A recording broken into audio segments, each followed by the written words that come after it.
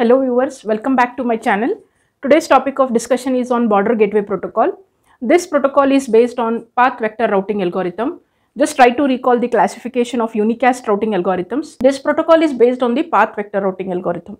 If you try to recall the classification for unicast routing algorithms, in many of my video lecture sessions I have been telling the classification interdomain, intradomain, and intradomain you have the link state routing and the distance vector routing, whereas in interdomain you have the path vector routing algorithm. Now there is one diagram here.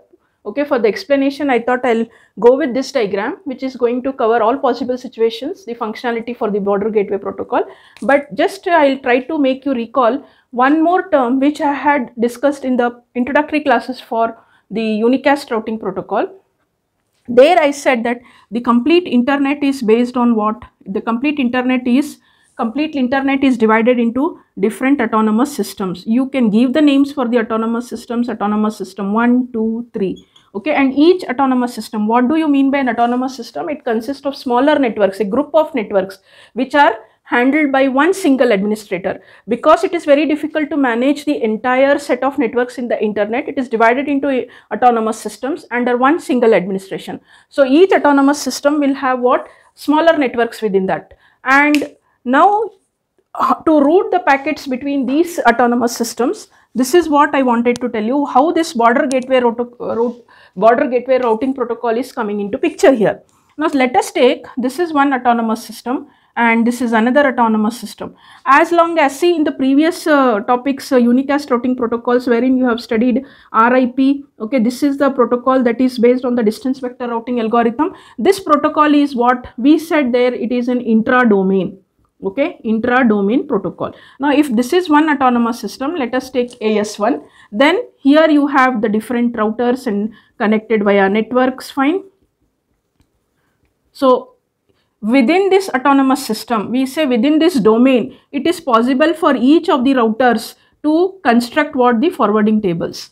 Then RIP was one such protocol, isn't it? With the help of this protocol, the routers are constructing the forwarding tables so that they can reach the networks that are connected to these routers within this domain only. Similarly here, AS2, within this domain, if the routers want to communicate with the routers want to reach the networks which are connected, fine, which are connected, then they can make use of the intra-domain routing protocol. Not only RIP, you have another protocol called as OSPF also. Even this protocol can be used to construct what? The forwarding tables within the domain. So we say this is within the domain possible, within the domain possible. This is one autonomous system, this is another autonomous system. Each one is trying to make use of the intra-domain protocol only to construct. This is fine, okay, as long as the networks that are present in one autonomous system AS1, if they are communicating with each other, then it is fine. But suppose if the routers, they want to communicate with the networks that are connected to, that are present in another autonomous system. So we say this type of communication is what? Interdomain. Okay, how interdomain is possible? With the help of the protocol called as border gateway protocol. And border gateway protocol has got two variants, external border gateway and internal border gateway. So first we shall try to see the working of the external border gateway, and this is the only protocol, only interdomain protocol available. Okay, and this is the one which is used presently in the internet today, and it is mainly used to what? To communicate with networks of other autonomous system. Similarly here, this router wants to communicate with the networks of this autonomous system, then the border gateway protocol is the one which is helping the routers to communicate with other autonomous systems. The one which you're studying is the version 4, okay, and it is an interdomain protocol. It is based on the path vector routing algorithm. Now with the same with the introductory part of this border gateway, now same way I'm just showing you exactly the networks and the routers. So let us look into this diagram. First let me tell you how are these autonomous systems, what each autonomous system consists of. Now here what I have done is we have taken 4 autonomous systems, AS1, AS2, AS3 and AS4. These are the numbers given to this 4 autonomous systems. AS1 has got how many? 4 routers. AS2 has got 1 router, AS3 has got 3 routers and AS4 has got 1, and each of these routers are connected to different networks. Now within this autonomous system, this part you already know. If you try to recall whatever you learned for RIP, okay, within the autonomous system, how to construct the forwarding tables, you are quite familiar now. Now we have to see how these autonomous systems are communicating with the networks that are present in other autonomous systems. Now in this example, what exactly is being done is, in each autonomous system, the routers are identified as the border routers, okay. Few routers are identified as the border routers and we call it as the speakers, and since it is an external border gateway variant, we call it as eBGP speakers. Now since this AS1 has got, see AS1, and also one more thing you just try to remember, I wanted to tell you, autonomous systems are, one is called as the stub and another is the transient. The difference between these two is, stub autonomous system is connected to one single autonomous system only. If you look here, AS2, it is connected to AS1. AS4 is connected to AS1. AS3 is connected to AS1. So if an autonomous system is connected to one single autonomous system, the other one, then we call it as the stub autonomous system. The transient autonomous system is one which is connected to more than one autonomous system. So here AS1 is connected to AS2, AS3 and AS4. Now when I am trying to say they are connected, so what exactly is the connection now? Through the border routers only they are connected. So in each autonomous system, first they are trying to identify which routers should play as the role of the border routers, or we can say eBGP speakers. So now look here, this one is there, AS1. Now this router R1 is identified as the border router to communicate with what? AS2. Then R4 is identified as the border router to communicate with AS4, okay. And R2 is identified as a border router to communicate with the AS3. Since you have three autonomous systems here, leaving this AS1, definitely AS1 will have what? Three border routers only. Though you can see there are four routers here, but since you have to have what? The sessions established between the other autonomous systems, only that many, for that many sessions only you are going to identify a eBGP speaker. So R1 is one eBGP speaker, R2 and R4. Now to update the messages, okay, that means now, and in this AS2, R5 is the border router, and in AS4, actually this is having only one single router. In these two, AS2 and AS4 have got one single router, and that router itself is called as the eBGP speaker or the border router, and whereas in this AS3, R6 is identified as the border router, fine.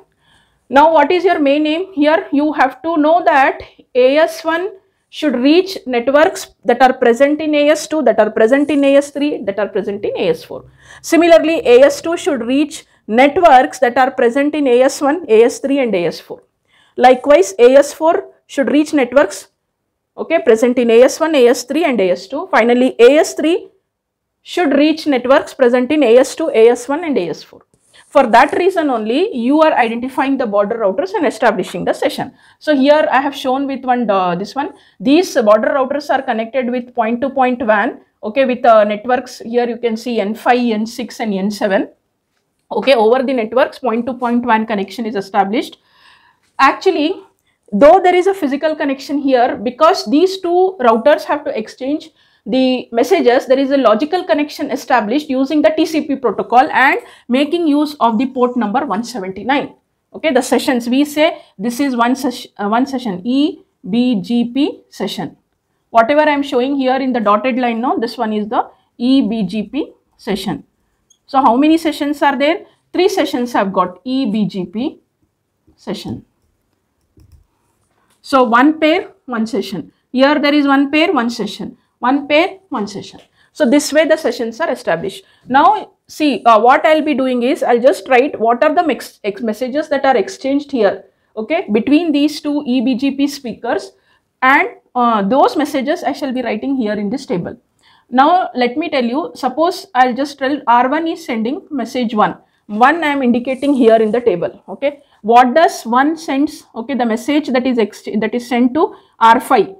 Because R1 knows what, how to reach the networks that are connected in its autonomous system only. Which are those? N1, N2, N3 and N4. So these are the messages N2, N3 and N4. Fine. If this message is sent to AS2, then for this particular any time, if AS2 wants to reach networks N1, N2, N3 and N4, the next router will be what?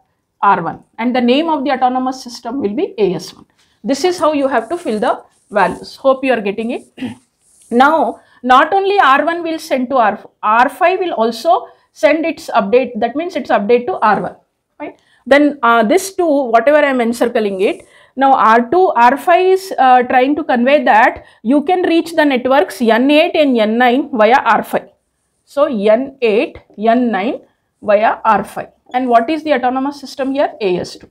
This way, very simple, just update the value. Similarly, now this network has, this router R1 has conveyed to AS2. But AS1 has got another responsibility also, because AS1 is a transient autonomous system. Its job doesn't end here but by just sending to AS2. The other eBGP router, eBGP speaker, which is identified as R2, its job is also to convey to AS3. So this border router will convey to the border router that is present in AS3. So I can write down here message number 3. Fine. Now message number 3, I am just writing it here. What does now the message 3 consist of? Once again, this R2 knows that yes, you can reach, because R2 very well knows N1, N2, N3 and N4. These are the 4 routers that can be reached via R2, and the autonomous system is AS1. Now similarly here R6 will also send its message. So message number 4 here, R6 is having information about N10, N11 and N12. Whenever I am telling that each internal border router knows how to reach other networks, that is, it is making use of intra-domain routing protocol there, like RIP or OSPF. That's why it knows that it can reach network N10, N11 and N12. The same is conveyed to the other autonomous system. Fine. So now R6 will, what it will do, message number 4 I am just indicating here. So 4 is what related to which networks? N10, N11 and N12.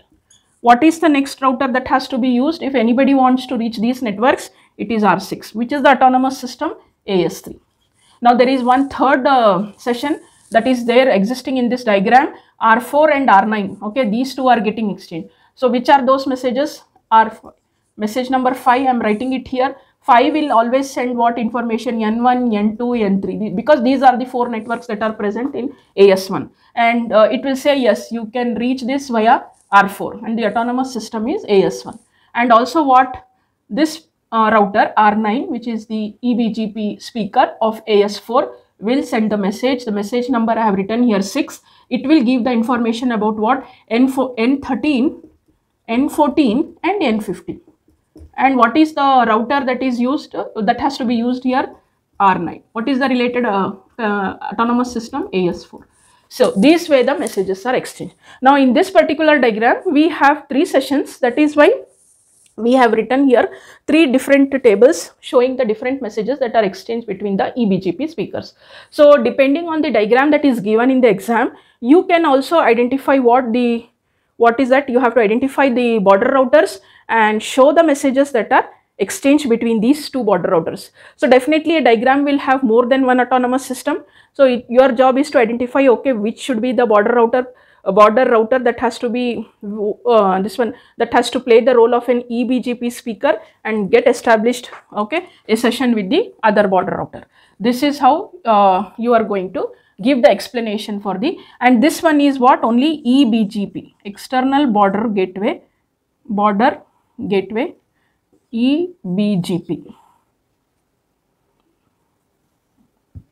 eBGP, external border. So normally in the textbook and all it is written as in lowercase. E stands here for external. Okay. This is what is the functionality of and that's what I said. No, just try to remember these points with related to border gateway protocol. It is an inter-domain. It is based on the path vector routing, and eBGP speakers should be identified. Sessions should be established. Messages has to get exchanged, and intra-domain protocol that is used within each of the autonomous system can be RIP or OSPF. Fine. This is how you have to give the explanation. But the next variant, iBGP, internal border gateway protocol, when it has to be used, okay, that I'll be taking it in another second session of this only. That can be the part 2 of the border gateway protocol. So the reason for eBGP I can tell here itself.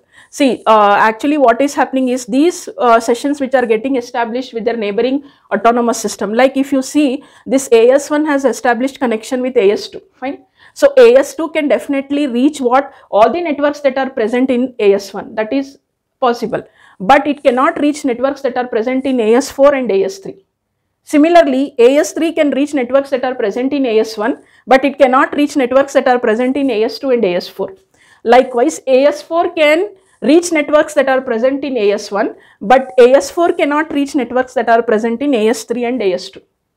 Only autonomous system that is able to reach all networks present in this diagram is AS1. It can reach networks of AS2, AS3, AS4, and also definitely its own networks. So now let us see, is there any possibility that these autonomous systems can also reach what the networks of other autonomous systems? So that I shall be explaining in the next session.